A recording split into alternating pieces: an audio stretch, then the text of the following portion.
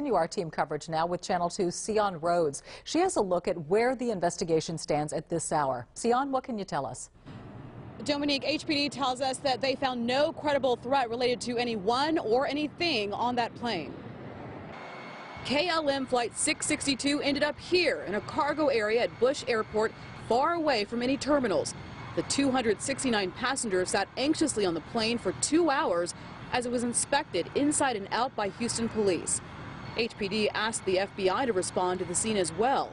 A spokeswoman tells me the Bureau conducted an investigation and found no evidence of federal violations, and police did not make any arrests. And even though there was no actual threat here, authorities say they still want to encourage people to report anything that may be considered suspicious activity. Live outside Bush Airport, Sion Rhodes, KPRC, Channel 2 News. Thank you, Sion, and we will continue to follow the story for you. Be sure to stay with Channel 2 News on air and online at click2houston.com for any new developments.